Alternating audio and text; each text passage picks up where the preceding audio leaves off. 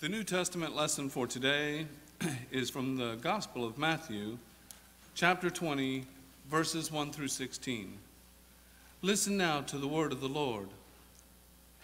For the kingdom of heaven is like a landowner who went out early in the morning to hire laborers for his vineyard.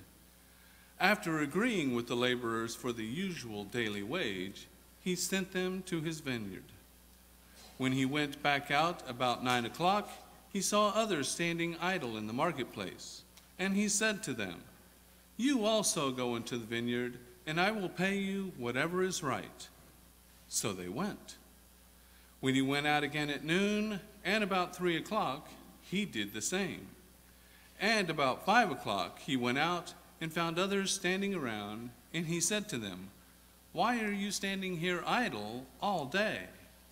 They said to him, "Because no one has hired us." He said to them, "You also go to the vineyard."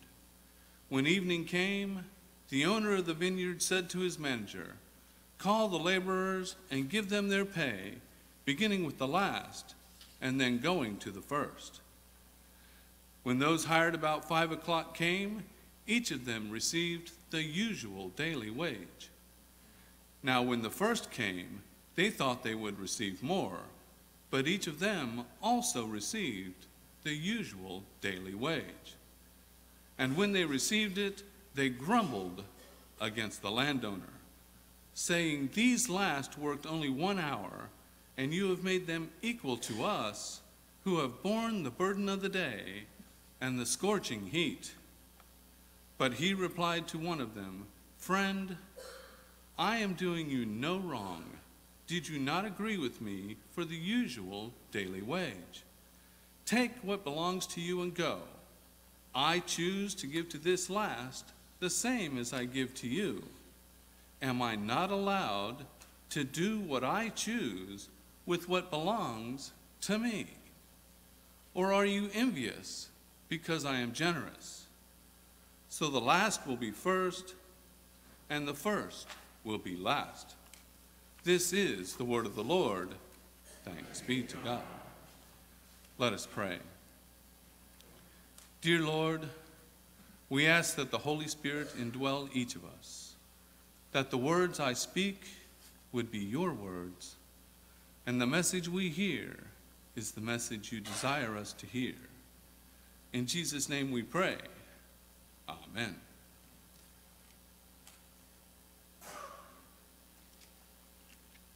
If I start to nod off,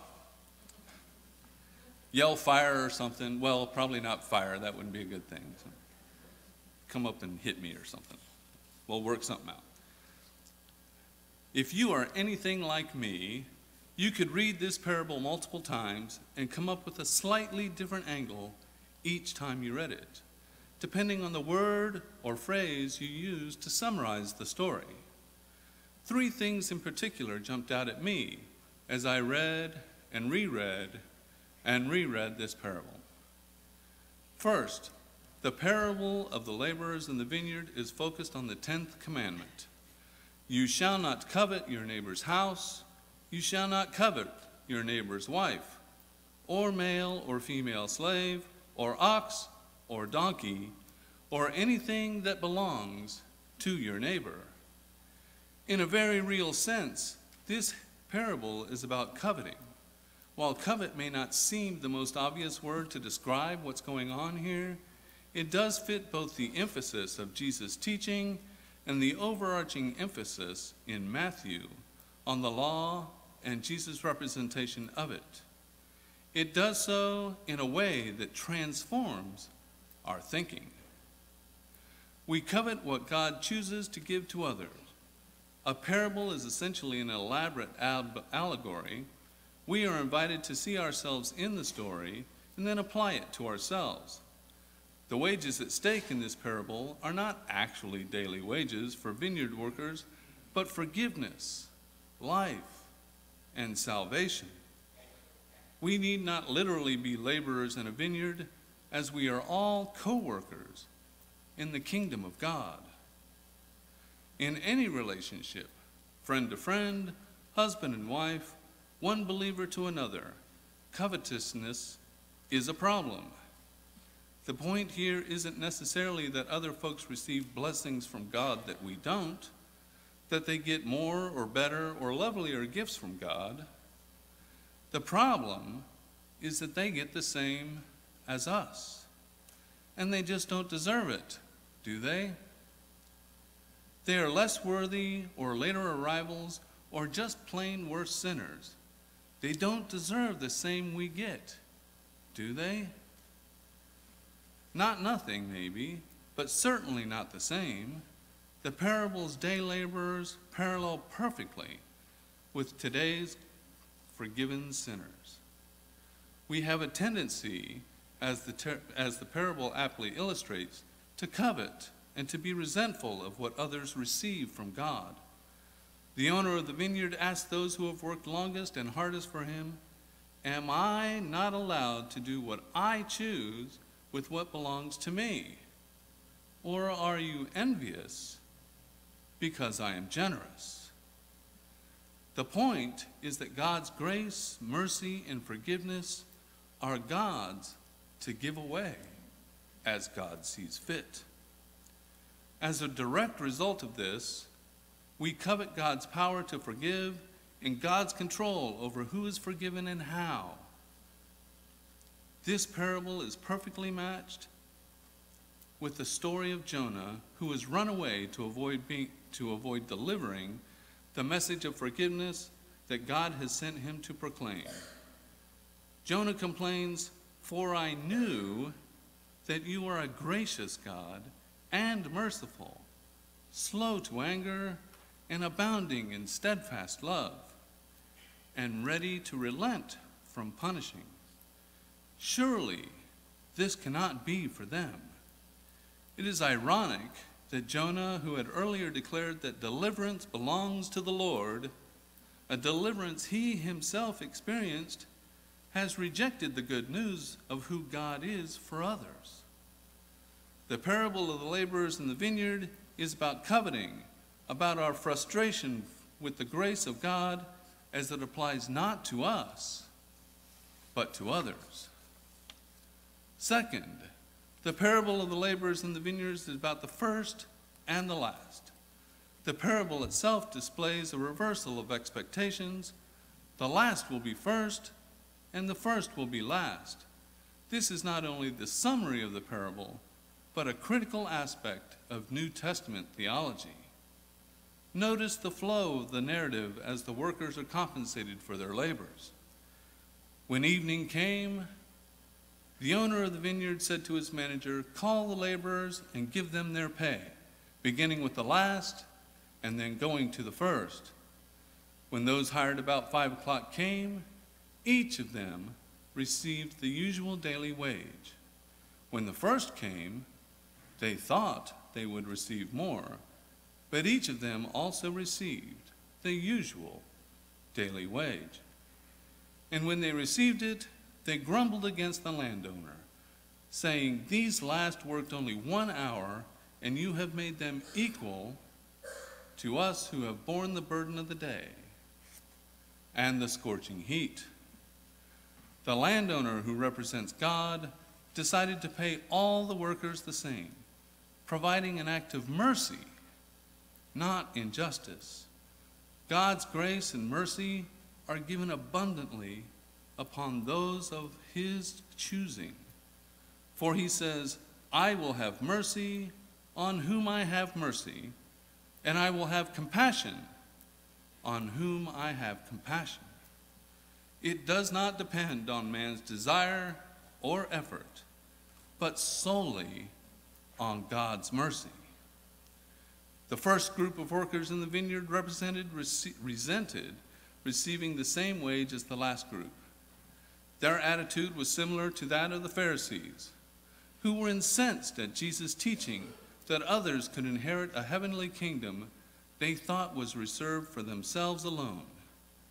They despised Jesus for offering the kingdom to poor, oppressed, weak sinners, whom he made equal to them. God's goodness and mercy produced envy and jealousy in the self-righteous Pharisees. The rest of the workers received the wages without complaint or envy of others. In the same way, as Christians, we should rejoice when others come to the Savior, as we should rejoice in the service others render to him. He is faithful to reward us for our service as he has promised, and how he rewards others should be of no consequence to us, nor should it affect our devotion to him. Whether God calls someone early or late in life to partake of his grace, the glory and praise for our salvation is his, and his alone. It in no way amounts to unfairness. Just as the landowner has a right to do what he wishes with his own money, so does God have the right to have mercy on whom he will have mercy. The last are literally first in that they are paid first, and the first who have labored longest must also wait the longest to get their pay. But notice as well that the first who are now last do not receive nothing or less, they receive the same. As the laborers themselves say, you have made them equal to us. This element of the parable is taken up in the other Gospels. This reversal of expectation, of our sense of justice, and even of our hopes, is a central piece of the New Testament. Whoever wants to be first must be last, and servant of all. So much for human ideas of greatness.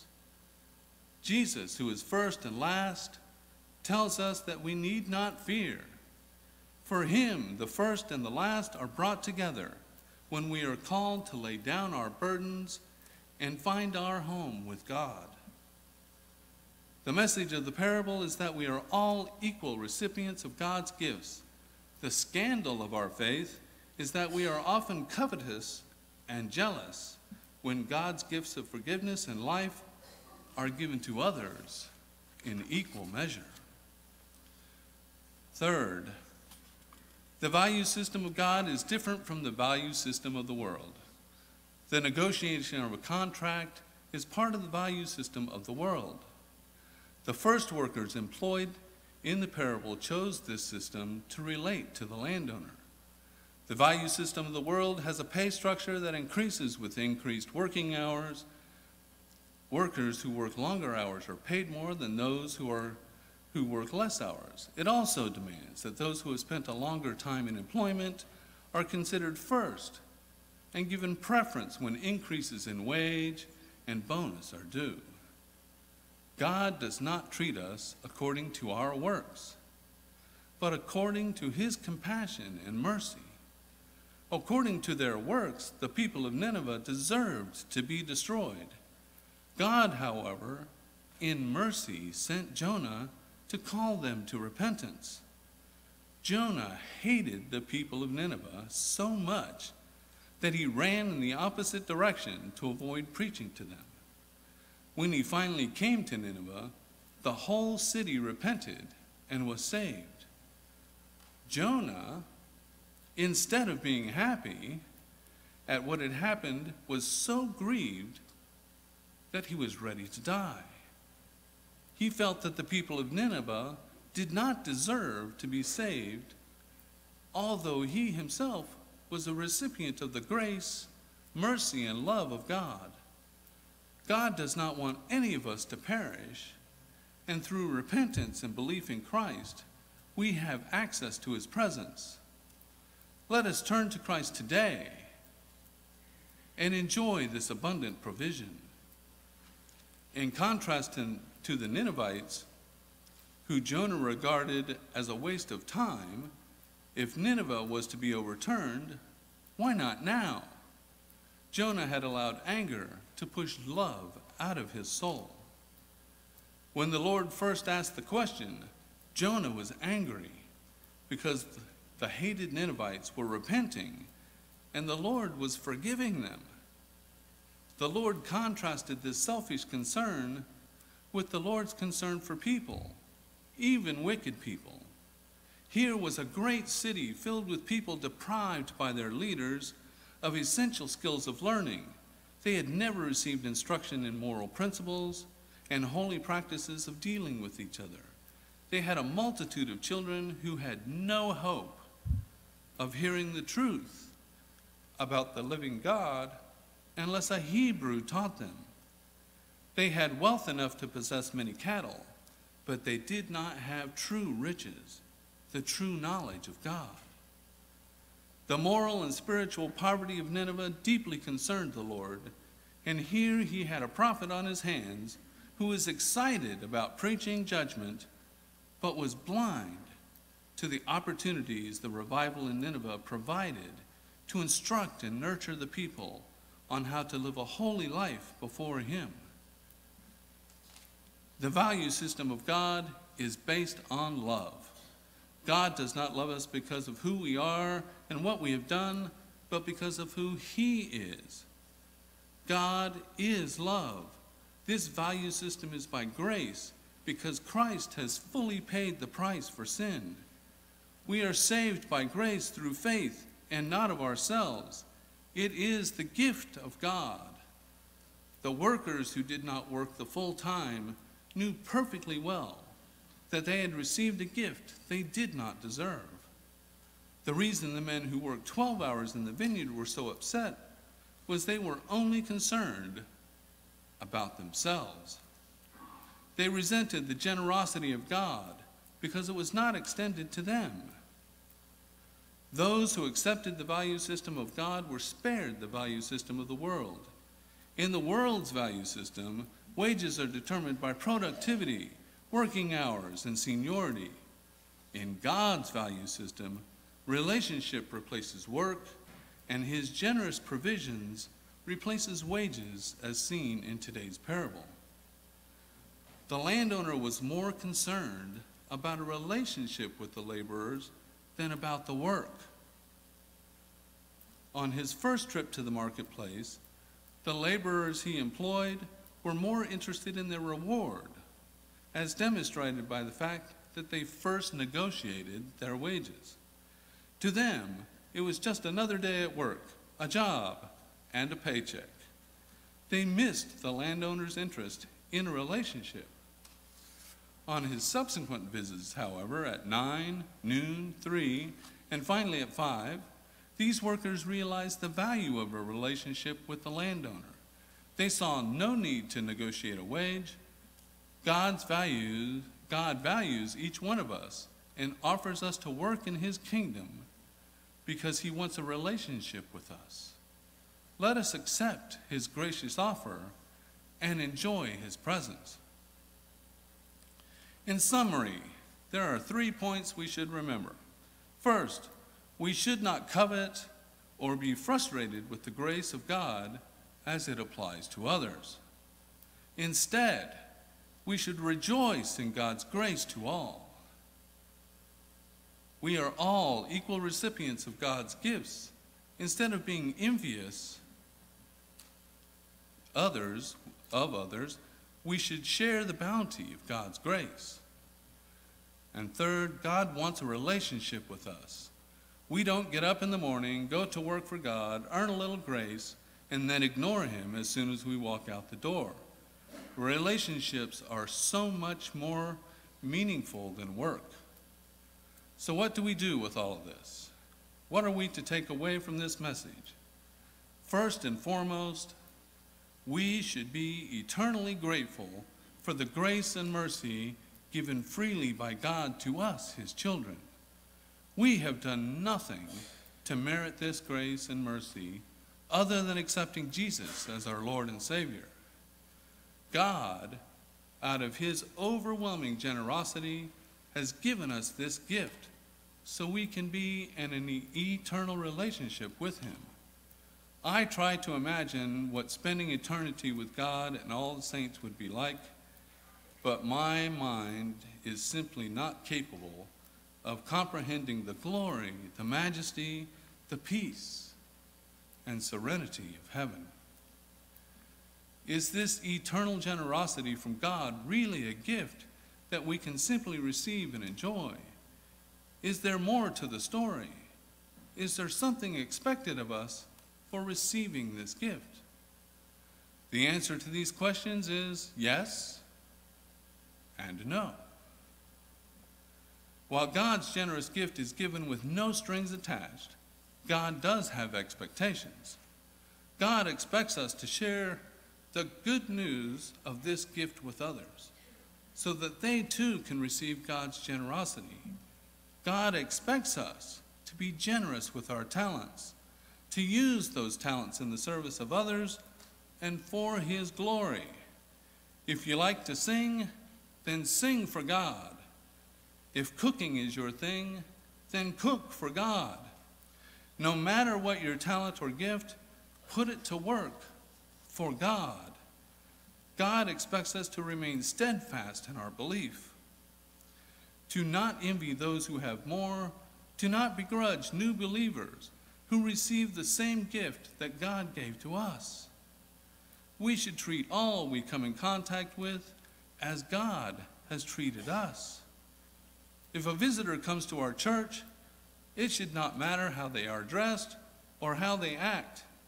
They are God's children, just as we are. And we should be joyful that they are with us. Grace is God's gift to us as He chooses and when He chooses. God expects us to be generous with our finances. Everything we have is His, and we should be gracious and generous in sharing a portion of what He has given us to take care of the needy, to heal the sick, to maintain the wonderful campus we worship in and that so many people in our community benefit from. I don't pretend to know the financial situation of anyone in this congregation other than my own, but if you're anything like me, there are things we throw money at that we do not need, and that could be put to better use if given to God instead. And before I stop yapping, I have one short little story. A young, ambitious man was talking to his grandfather about his future plans. The young man said, "I will learn my trade." And the grandfather asked, "And then?" The young man said, "I will set up a business." The grandfather asked, "And then?" And the boy said, "Then I will make my fortune." And the grandfather repeated, "And then?" The boy said, "Well, I suppose I'll retire and live on all my money." The old man asked, "And then?" The boy said hesitantly, "Well, I suppose someday I will die."